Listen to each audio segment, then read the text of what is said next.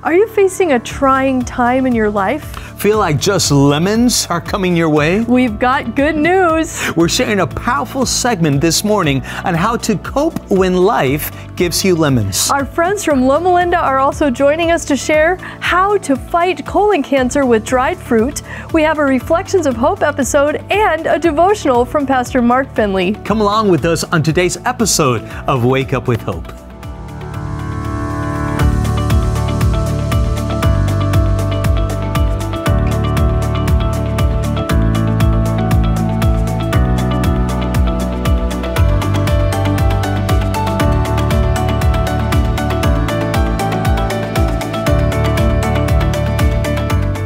Good morning and welcome to Wake Up with Hope. We can't wait to kick off today's program. Honey, one of the things I just love about you is your smile.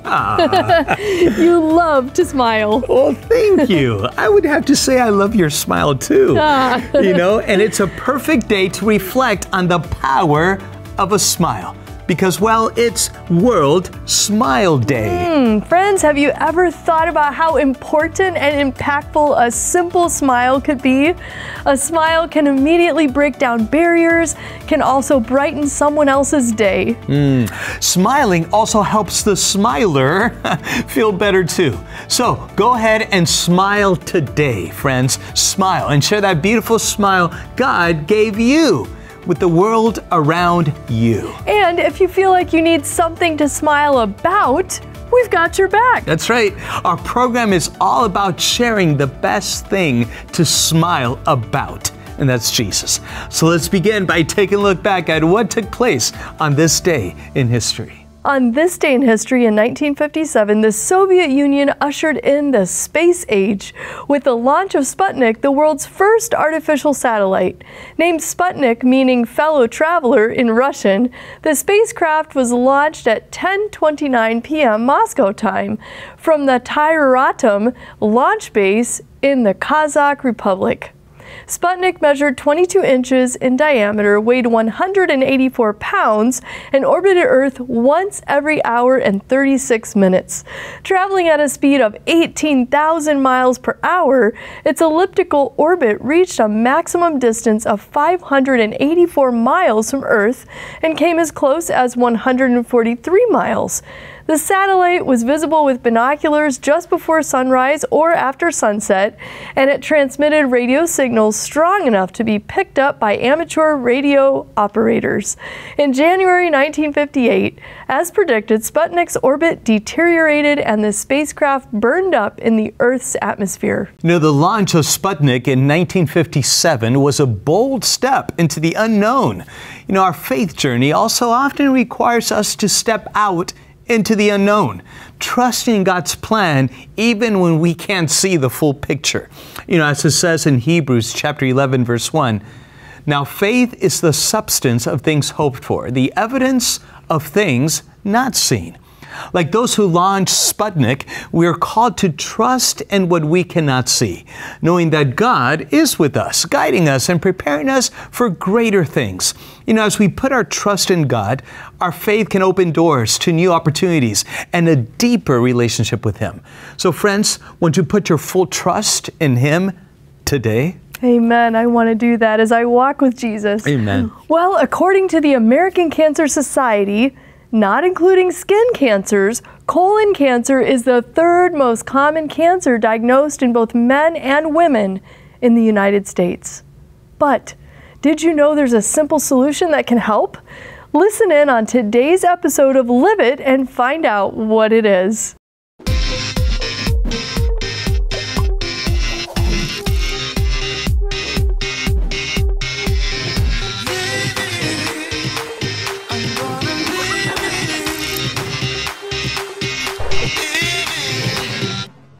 Many of you may remember being told as a child to eat your greens because they'll make you healthy and strong.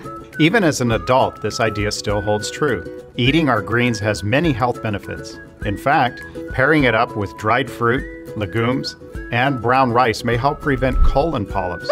which are abnormal growths in the colon that sometimes lead to colon cancer. Colon cancer is the second leading cause of cancer death in the United States. Loma Linda University health researchers found eating legumes at least 3 times a week reduced the risk of colon polyps by 33%. And having brown rice at least once a week reduced the risk by 40%. Eating those cooked green and veggies once a day or more was associated with a reduced risk of 24%. And eating dried fruit 3 times a week or more reduced the risk by 26%. Legumes, dry fruits, brown rice, they have high fiber. For cooked green vegetables, we found that they have high anti-carcinogen compounds that will help to decrease this risk. Taking precaution now against colon cancer is important, and you can start by eating more whole foods containing fiber. You can cook brown rice and pair it up with lentils. You can also swap white rice for brown rice. There is your tip for the day on how you can live healthier longer. When we return, we'll talk about the ultimate warrior. What's that all about? Stay with us and find out, and later Mark Finley will share today's devotional thought. And don't forget, if you're enjoying today's show, share with a friend or visit our website at hopetv.org/wakeup to see more. Plus, search for us on YouTube, Wake Up with Hope, to subscribe to our channel and keep up with us. We'll be right back in just a moment.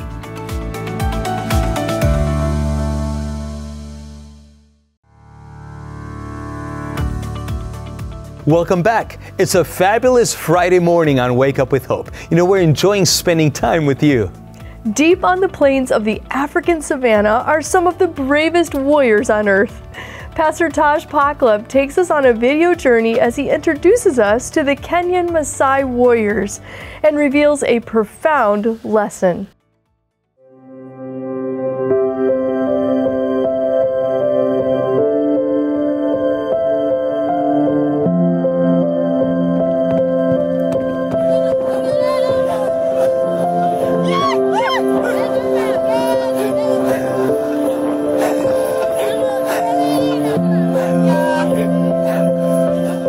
Deep on the plains of this African savanna, you find some of the most remarkable people in the world. The Maasai people of Kenya and Tanzania live in one of the harshest environments on the earth. There are so many things that can kill you out here. Wild weather, poisonous insects, ferocious beasts, just to name a few. These nomadic people live on the plains where lions and cheetahs, leopards and buffaloes and elephants roam freely. They are shepherds and warriors, ever on the lookout to protect their families and their flocks. The Maasai warriors are some of the bravest people on earth. Many of them, armed with only swords and spears, have slayed lions and hyenas in order to protect their families and their flocks from attack. These shepherd warriors never leave home without their shuka and their sword and spear. These are the weapons they use against the lions that may come their way. If a lion approaches, the Maasai warrior will take his shuka and wrap it around his left hand. As the lion leaps, the warrior gives his hand to the lion's mouth, for a bitten hand is better than a bitten head. But the shuka neutralizes the bite, and as the lion is occupied with the warrior's left hand, he is then taken down with the Maasai sword or spear in the right hand. As they face the lion, the Maasai warrior shows no fear. This is what makes them some of the bravest warriors in the world. I found it very interesting that the shuka colors are normally red with trimmings of blue, sometimes purple. In the Bible, a covering is a symbol of righteousness. Red, which is the color of blood, represents mercy and sacrifice. Blue, the color of the law, represents justice and righteousness. And then when you blend red and blue together, you get the royal color of purple. So every day that the Maasai warrior faces the dangers on the morrow, they are covered with the mercy, sacrifice, righteousness, and justice of the Lord. These are the attributes that make them a part of the royal family of heaven. The red, blue, and purple shuka can easily be seen from miles away across the brown backdrop of the African savanna. Over the centuries, it seems that the lions have been imprinted with an innate fear whenever they see the bright shuka of the Maasai warrior. The Maasai shuka also serves as a source of warmth by night, shade by day, and a place to sit and rest in their journey. This special covering is the peculiar mark of the Maasai, also serving as their passport when traveling between Kenya and Tanzania.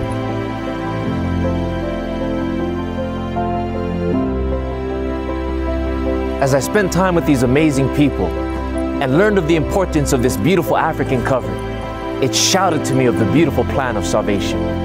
For just like the Messiah, Jesus, the Son of God, came to this world as a shepherd. He came to rescue his flock from the ravenous lion that is seeking to devour us with deception. He came to lead us beside green pastures of grace and the still waters of love. But he also came as a warrior, covered in a shook of mercy and justice. He came with the sword of the Spirit, which is the Word of God, to slay the satanic lion. With an "it is written," he conquered the tempter's bite. He is the great warrior shepherd that shows us how to fight the battles of the Lord. But then, at Calvary's cross, he was stripped of his shuka, and he received the mortal wound from the lion's bite. He was stripped of his shuka, that we might be clothed in the righteous covering of God. This is our passport to heaven, for through his death, we have the guarantee of life evermore. For soon and very soon, this warrior king will return in the clouds of heaven, clothed in a shuka dipped in blood, with eyes of fire, a crown on his head, a sword in his mouth. He's coming to slay the lion once and for all. And just as a shepherd gathers his flock, the heavenly warrior shepherd will gather his people and bring them to the evergreen pastures above. My friend, you may not be a Maasai warrior, but God calls you to be a spiritual warrior for him. Remember that the weapons of this spiritual warfare are not carnal, for we do not wrestle against flesh and blood. God's kingdom is not of this world. In this spiritual battle, we must fight the good fight of faith with the sword of truth and the shuka of righteousness. And as we do, God promises that we shall tread down the lion and the serpent under our feet. Satan's bite will have no power over us. For Jesus, who is the ultimate warrior, will lead us to final victory at last. We cannot lose when Jesus we choose. So choose him as your warrior shepherd and allow him to cover you with his righteous shuka today.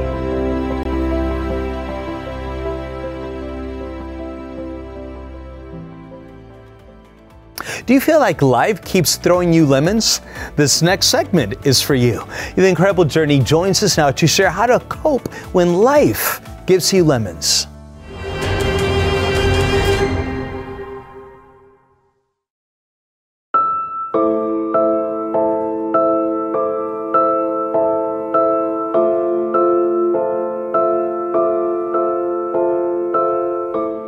When the coronavirus pandemic began to escalate across the globe in early March, thousands of people rushed blindly to their local supermarkets.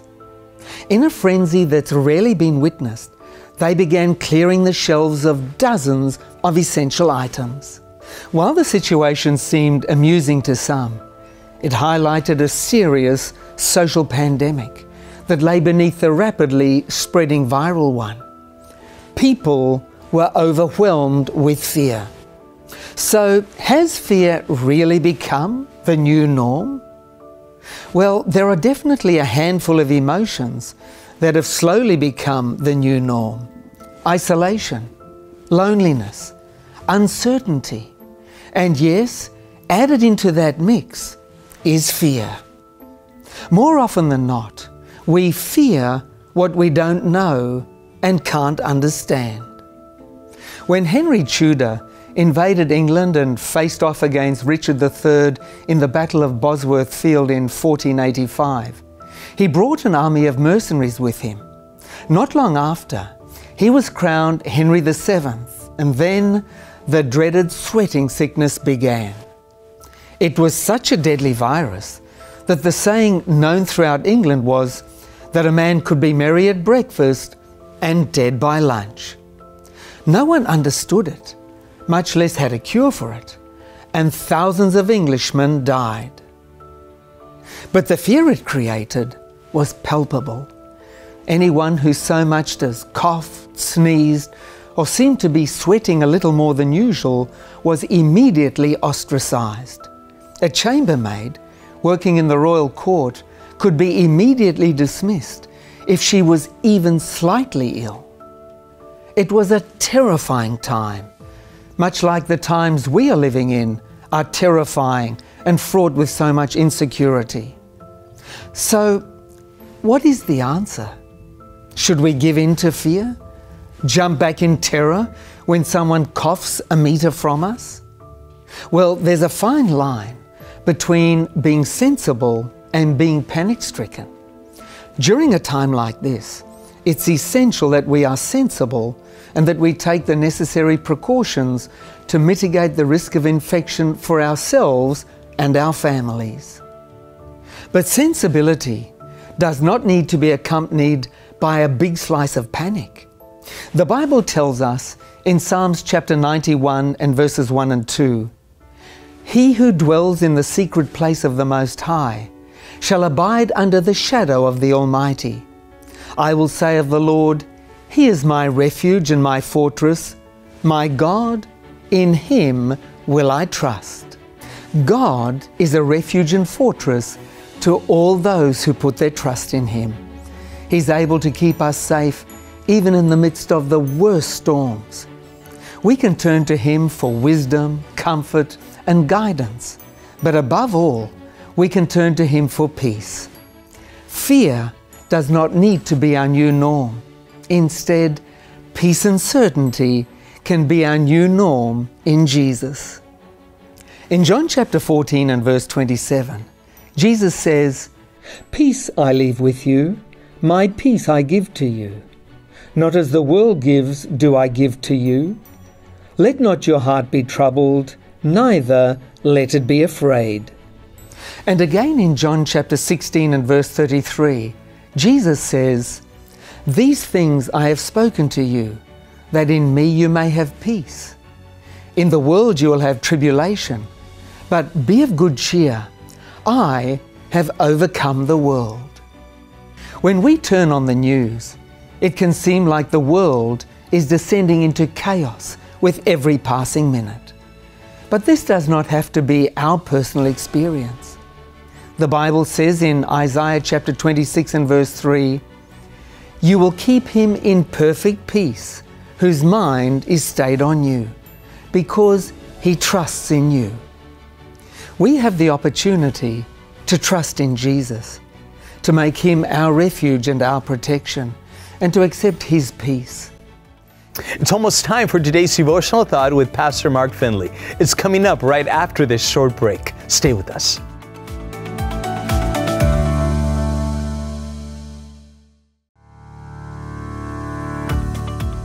Welcome back to Wake Up with Hope. Thank you for staying with us. It's now time for our devotional thought with Pastor Mark Finley. One of the big challenges in the Christian life is to work through certain questions that seem to us to be in conflict with the principles of the Bible. Now let me share a couple with you. If God is so good, why is the world so bad? Why is there so much suffering? That's one of the questions that I'm asked often as I travel the world in evangelism. But here's another one, and it's this second one I want to focus on today. Why does God allow wicked leaders to rule and at times kill millions of people who are innocent? Why are there so many wicked despots in the world? Why are so many wicked autocratic leaders in the world? Now, Proverbs kind of slaps us in the face. Proverbs kind of shocks us with what it says, and so we need to unpack it. Proverbs 21, verse 1. "The king's heart is in the hand of the Lord.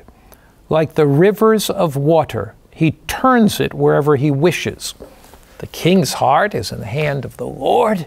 He turns it wherever he wishes. What's this talking about? What it's saying is this: God is sovereign.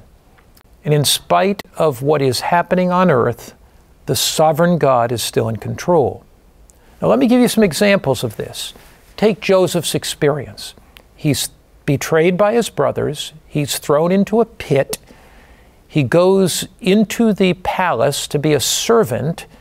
He is wrongly accused by Potiphar's wife and ends up in prison.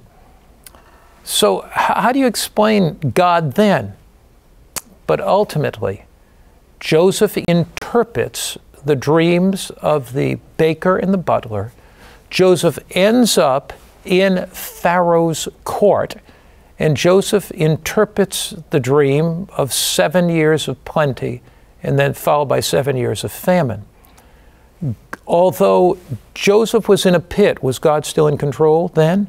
When Joseph was in the palace and in prison, was God still in control then? Did God see the end from the beginning? And did God plan to put Joseph where he was to save the nation of Israel, or Jacob's sons and the Israelites at that time? He did. God had a plan to save his people long before Joseph knew about the plan. Take Moses' experience. When a decree went forth that these Jewish babies be killed and Moses is in a little basket, take Moses' experience. He's brought up in the courts of Egypt. He flees into the wilderness after he kills a Egyptian. You know, he flees. He's there for 40 years. And you could almost hear Moses saying, "It's just a waste of my life. I've been educated in the highest education in the courts of Egypt." Moses was a historian. He knew geography, he knew war, but yet he's out there herding sheep. But was God still sovereign? And was God going to use that to have Moses lead his people out of the nation of Israel, the nation of Egypt? He was. And you take Daniel, you know, a young man, he's captive, 17 years old. He has an experience in Babylon. And what happens then? He takes 3 years in the University of Babylon, purposes in his heart to serve God, and God uses that to put him next to Nebuchadnezzar, and ultimately Nebuchadnezzar is converted. You see, in spite of despotic rulers, in spite of autocratic rulers, God's still in control. And God opens the hearts of these rulers and these political leaders through the influence of his people. Now, sometimes that influence is through personal contact. Other times that influence is through prayer, where God's people pray. And as God's people pray, the circumstances change. You think of the Battle of Dunkirk in the Second World War, where Hitler's Panzer divisions of tanks had driven the Allied forces right to the English Channel. But all up and down in country churches and city churches, in the evenings, the lights were on, or the churches were darkened, but people were praying. It's the point. People were praying, and as they prayed, Hitler made decisions to slow his attack down. And you had the great invasion of Dunkirk when the Allied forces evacuated their troops to save an army of tens of thousands. You see, the hand of the Pharaoh, the heart of the Pharaoh is in the hand of the Lord, and he turns wherever he wishes. Now, sometimes these rulers sense divine influence, but sometimes they have absolutely no knowledge at all. The key fact is this: God is sovereign. Let me share with you an amazing experience from here in the United States. In the United States, there was a war called the Civil War. Now, no war is civil, a war between the North and the South. The first battle of that war was the Battle of Manassas in July 21, 1861. General McDowell led the Northern forces, the Federal forces, about 32,000. General Beauregard led the Confederate forces that day swelled to about 22,000. The battle raged all day. Northern forces were attacking. Southern forces were attacking. And immediately, though, as those forces approached one another, and we don't know why this happened in the history books, but from divine history, we know why it happened. History books have a hard time explaining it. The battle has raged all day. As the North and South approach one another, something unusual happens. There's confusion. Confusion in the ranks. The Northern forces retreat, and they're gone. 2 weeks after the battle, Ellen White, whom Seventh-day Adventists hold to have prophetic guidance from God, has a vision. And in that vision, she sees an angel come down and confuse the soldiers so that the Northern soldiers will retreat. And she says, this is why. See, often people say to me, where's God in the midst of battle? Where's God in the midst of struggle? She says there are two reasons why that happened. Number one, these federal forces were young recruits. Abraham Lincoln had people come from the farms, from the factories. They were young men, 17, 18, 19, some as young as 16. And they signed up for 90 days because they thought the war was going to be over quickly. 90 days. Had they won the Battle of Manassas and marched further south down to the capital at Richmond, thousands more would have died.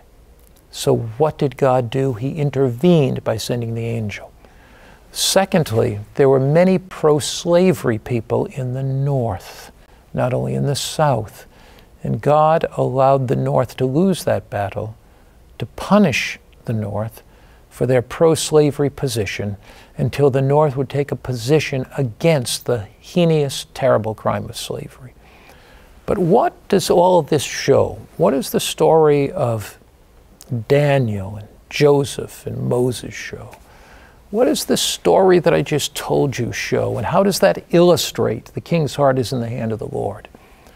That in the midst of human conflict, in the midst of human strife, in the midst of war and dust and turmoil, God is still sovereign. We can walk out today with hope because God is in control of this world. Amen, Pastor Mark. And thank you, friends, for watching Wake Up with Hope. If you'd like to learn more about our program, rewatch a segment during the weekend, or share us with a friend, visit us at hopetv.org/wakeup. We are so looking forward to starting the week with you, so don't forget to join us on Monday, same time, same place. We'll have an inspiring message from Gene Boonstra from Voice of Prophecy and so much more. Also, if you enjoyed today's devotional thought and would like to learn more, visit hope.study to receive your free Bible study guides. Again, that's hope.study. Get started on your journey to a life of abundant peace. Well, we can't leave without sharing a Bible promise. And today's Bible promise comes from John chapter 14, verse 8. It says, "I will not leave you as orphans. I will come to you." I love that. It's such a simple yet powerful promise. Are you weary? Do you feel lonely? Are you in despair, discouraged, afflicted, hopeless? Well, whatever it is, at whatever moment, Jesus has promised He will not leave you as an orphan. He will come to you. So friends, call on Him. Trust Him with your life today. And now we're ready for the weekend, and we truly hope you have a fantastic weekend, friends, remembering the one who has promised to be by your side. Let's pray together.